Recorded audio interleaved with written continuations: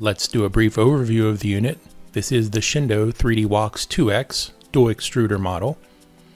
Nice plexiglass door here, and it opens the opposite way of most of their other models.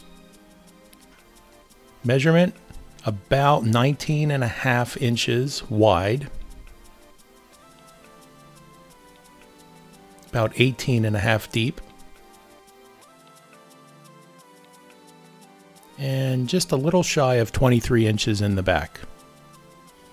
There's an IEC power jack, USB, Ethernet, 2 HEPA filter fans, and nice metal sides to the unit.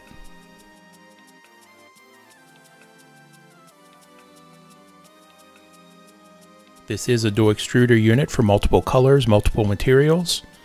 Nozzle 1 on the right, nozzle 2 on the left. Here's a nice diagram of the nozzle and its parts listed below. They've really stepped it up lately with these metal, flexible, magnetic heated beds. Really makes it nice to get your parts off of there without scrapers. These green adjustment knobs down here are for leveling the bed. And the magnetic surface makes for a nice, solid, and stable bed. 2 cartridge slots, 1 and 2, and they're numbered opposite of the nozzles, which we'll explain later. They've supplied 2 spools of PLA filament already installed in their new Type-C cartridges. I want to stop here for a minute and take a look at these new Type-C cartridges. Now, I find this very interesting. They're now putting a diagram on the front of these explaining several steps as to how to remedy a problem which I've seen with my other spools with my other machines, and that is this filament breakage right where the filament comes off the spool and feeds into the tube near the rubber roller right here. I've seen this filament breakage issue with spools from my other machines over the last couple years, so this is not new. I believe it's some kind of either chemical or physical interaction with this rubber roller here sitting for a long time, and just inside here it'll break off and you have to open it up and just refeed it. So the way it works is you stick it in this little tube here and then you roll this gear and it'll sandwich it between the 2 rubber rollers and start pulling the filament off the spool. But you'll notice down inside here there's a rubber roller on this extra gear, and what it does is it sandwiches up against the side of the spool so that when you spin it, it helps move the spool physically as well as pulling on the filament itself.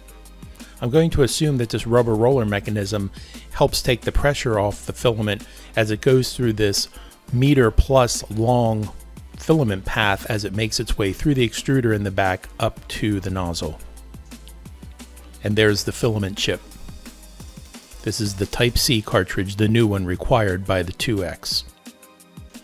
Now, even though the 2X requires the Type-C cartridge, the Type-C cartridge will also work on the 3DWOX 1, the DP200, and the DP201. So the Type-C cartridge is backwards compatible. The older Type-A cartridges will only work in the DP200, DP201, and 3DWOX 1. The Type-A cartridges will not work in the 2X because they don't have the little roller mechanism here that we looked at. Let's examine this filament path from the cartridge through the extruder to the nozzle. We're looking at the back of the machine here, so everything's reversed. Filament cartridge number 1 is located up in the front of the unit, comes up underneath and in through this tube. You can see the pink filament come into extruder 1, go through all the mechanism of the extruder and out on this side, feeds down through the case, up through this tube, and down into nozzle number 1, which is opposite of where the cartridge is. Cartridge number 2 is over here. It feeds up and down on the bottom extruder, which is number 2, out on the right, up through the case into this tube to nozzle number 2. This design makes sense to me because you'd want to keep a long sweeping filament path to keep the resistance down on things like flexible filaments pushing through the Bowden. And I'm going to note at this point that on each extruder, right in the center, there's a black pie-shaped plastic knob. That actually self-adjusts when you use Sindoh filament with a chip in it. It knows if it's PLA, ABS, or flexible, and that's a pressure knob, and it'll turn and reduce the pressure when you're using flexible filaments so that there's less resistance and it can push them through the tube with the Bowden much more effectively. I believe this pressure knob also works for open materials if you set the filament type to flexible in their software, but I haven't confirmed this. The build area of the 2X is larger than the 3DWOX 1 in previous models at 228mm wide by 200mm deep by 300mm high. The bed on the 2X is 200 watts of power versus 100, making for faster heating. As you can see, the height is where you gain the most because the bed is only 28mm wider than previous models, but you do gain 100mm in the height of models you can produce. I'll wrap up this brief overview with a few thoughts. I consider this a prosumer or enthusiast level machine. It costs a good bit of money, and I really think you need to know what you're doing to get the most out of this machine. Sure, you can get beautiful two-color PLA models right out of the box.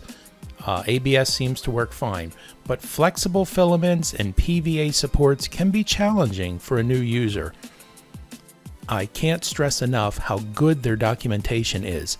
If you purchase this machine, while you're waiting for it to arrive, RTFM, read the freaking manual.